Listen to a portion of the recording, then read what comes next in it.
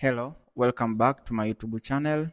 In this video, I'm going to show you on how to troubleshoot airplane mode in computer, especially in Windows. It may happen your airplane mode is on, and when you try to turn off it manually, it rejects to be turned off. So what are you supposed to do? One thing you need to do is to turn off your airplane mode of your computer by using registry. So on search bar of Windows, you should write registry editor, run it as administrator, so as this change can be authorized by operating system. Click yes. So this is your registry editor. So find or click somewhere which is written H key local machine. Next click system. After system, you should click current control set. After current control set, you should be able to click control. And then after clicking control, you should find something named as,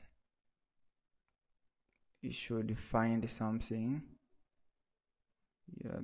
one, radio management.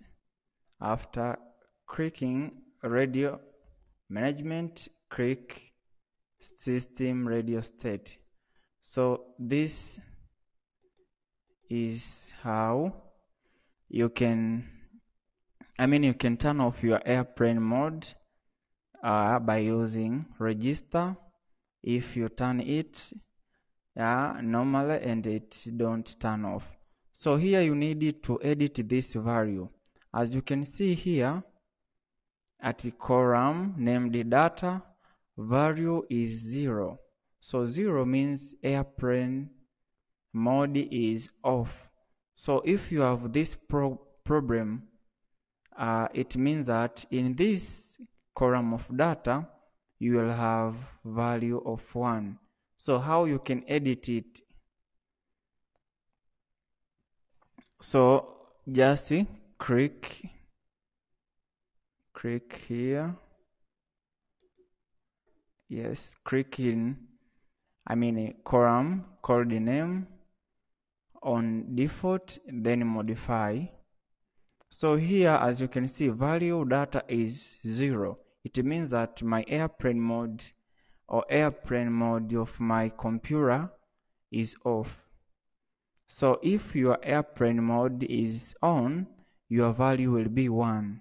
So you should put value of data 0, then click OK. After this, you should restart your computer, or you should restart your computer. When it will boot, your machine will be removed in airplane mode, which was first rejecting to be turned off. So that is end of this tutorial on how you can turn off airplane mode by editing Windows registry if the normal way of turning it off is impossible. So thanks for watching. See you in my next video.